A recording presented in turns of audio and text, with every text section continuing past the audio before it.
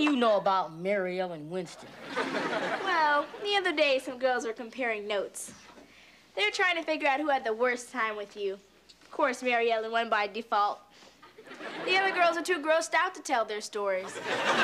Arnold, you were the laughing stock of the girls' locker room. Remember, it's better to have loved than lost. You don't do either. How often you get a date? Just waiting for Mr. Right to sweep me off my feet. How could he? You're always flying around on your broomstick. Listen, that Mr. Right stuff is just an excuse. So just remember, when you're a pathetic, lonely old lady telling yourself you're waiting for Mr. Right, just remember, he's not coming. Well, do you think I like it this way? Lisa. Hey, Lisa. Arnold, leave me alone. Oh, come on, Lisa. I didn't mean it, honest. Whether you meant it or not, it's the truth. Hey, we're all in the same boat, waiting for Mr. Right. You too?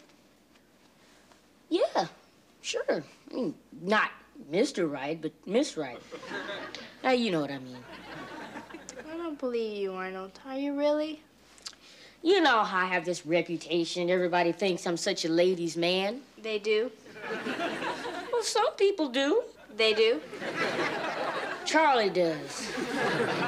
Look, the point is, maybe there isn't a Miss Right or a Mr. Right. But there's a lot of great people out there, and you just have to make an effort to get involved with them. It's gotta be a lot nicer hanging on to real people than just dreams. Oh, now what's the matter, Lisa? I don't know. All that stuff I said before about people looking below the surface and everything. I'm just afraid no one will with me. Can I be honest with you? Yes, but not too honest. I really don't want to tell you this because, well, it's kind of a compliment, you know? But when I first saw you, I really didn't think you were the horse face I think you are now. That's quite a compliment, Arnold. Well, I thought you were kind of foxy. I can't believe I just said that. I can't believe you said it either. I thought the same thing about you, too, at first. Oh, you mean you couldn't stand me? No, that was after I met you. I thought you were kind of cute, too. Kind of cute or real cute? I can't remember. You can lie. Real cute. But that doesn't mean that I like you. So, thought I was kind of foxy, huh? Only from a distance. But the closer I got, the less attractive I got. Was it because of my looks or my personality? Like I said, it's your personality. It's what's on the inside that's putting people off. They've never seen what's on the inside. They see what you show them.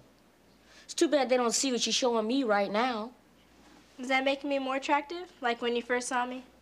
Well, when I first saw you, you know, you were a little different. You had your hair down and stuff. Would you like me to let it down? Sure. Well?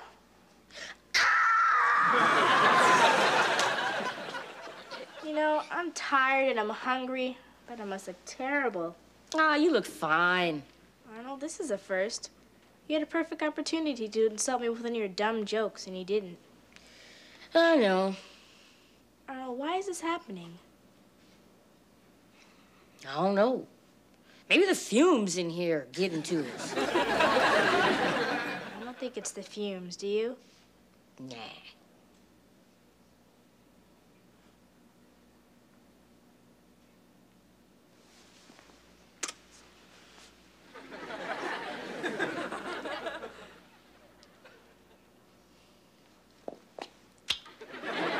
Are you as confused as I am right now?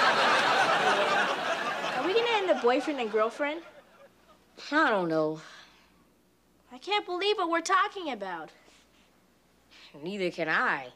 What's everyone at school gonna think Monday? What do you think? I think it's good.